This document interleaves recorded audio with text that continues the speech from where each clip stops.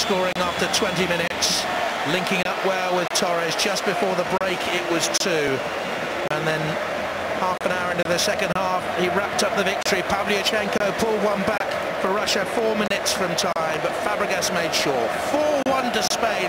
Destiny, I'll find you in my dreams.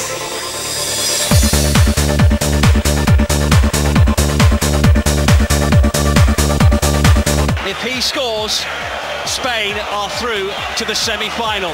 Here comes Fabregas, and he scores!